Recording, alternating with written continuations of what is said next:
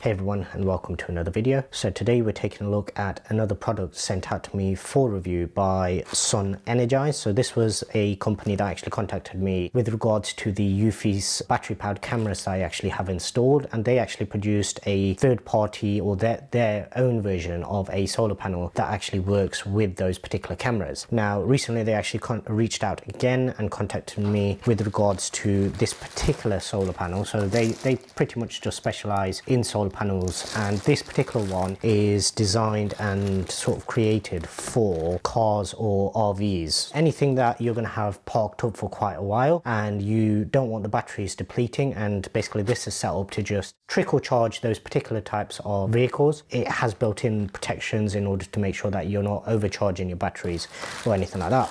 So it comes in just a plain cardboard box from Amazon, and taking it out of the packaging, we'll see what we actually get. Okay, so in the box we do actually get the manual as well as quite a lot of information in terms of charging rates, how to set it up, what the best sort of usage is in your given scenario, and it also comes with instructions in terms of how to set up the different types of connections that you actually get with it. So you do get your normal terminal connections, which can be connected to any generic battery. So you do get the normal terminal connections just like that. The end of the actual main solar panel has basically this sort of universal connector, and that can basically be used in order to connect it up. No matter which type of end terminal you're actually using, it's the same connection in the middle, so you can just break that connection there and switch it out between the standard ones.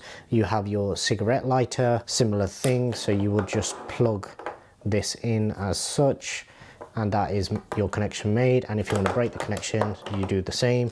And finally you also get just a wired connection. This is for any instances where basically you want to power something else up, you can just connect this, same thing again. The solar panel itself, as you can see, has quite a big surface area. On the back you do get quite a lot of information in terms of charging rates and everything. What I'll do is I'll just post those on screen, so then you can actually take a look at those if you're interested. It will be in the manual as well. Now with my particular car, I don't actually have any need for this because basically I'm using it every day. However, what I did do was, before they actually sent the product out, I did get them to confirm that this does work with CAN bus cars. So any of the cars, I think it was made from around about 1992 onwards, they will use a CAN bus system, which is essentially a brain that all of the electronics go through. The reason that's important is for pre-CAN bus cars, you can essentially just plug this in and it'll charge everything perfectly fine. However, for CAN bus cars, because everything is essentially going through a brain or a module, if it's not designed for a CAN bus car, it's going to do one of two things. It's either going to throw up a engine management issue, a light or something like that, or potentially it could actually burn out one of your fuses or damage one of the resistors or something like that. So they did confirm that this is set up and perfectly fine for CAN bus cars. And what you'll also notice is the sort of sample video that they actually sent me, that does actually feature the exact same car that I've got. Probably not the exact same model, but it is a Volkswagen Passat. If your cigarette lighter input doesn't work without having ignition on, then you are probably better off using the standard crocodile clips for your connection, because this will go directly to the battery and it'll cut out any control units in the middle.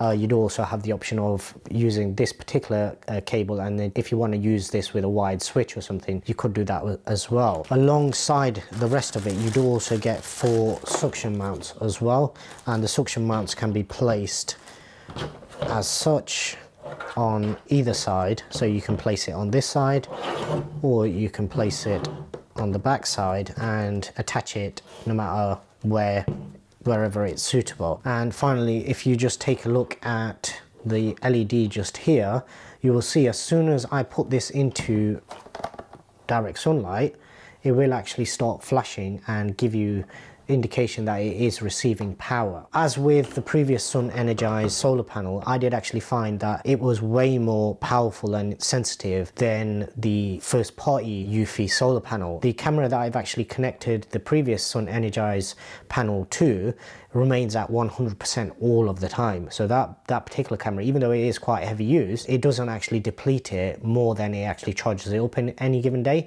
And we're only just approaching what we would consider a summer sort of weather. Previous to this, and since the point I actually installed that, we've had pretty rainy and pretty overcast weather as well. So this one, even indoors, it will start to actually pick up the actual charge, and that should mean that obviously this is able to keep whatever device, whichever battery you're connecting this to, at least trickle charged and topped up to the point where it doesn't actually become damaged. Mostly probably in over winter, where the few hours of sunlight that you do actually get, you want to make the most of, and that's where a nice big powerful solar panel like this would actually come in useful. Okay, so that's my first look at the new Sun Energise solar battery charger. If you do have any questions about it, obviously drop them down in the comment section below. I'll do my best to contact the actual manufacturers and the seller and get that clarified for you. I will also have links for the solar panel in the description below as well. As always, if you haven't already done so, please do subscribe and also hit that notification bell, that way you're notified whenever I upload any new videos. And I'd really appreciate if you also give this video a thumbs up as well. And other than that, thanks very much for watching.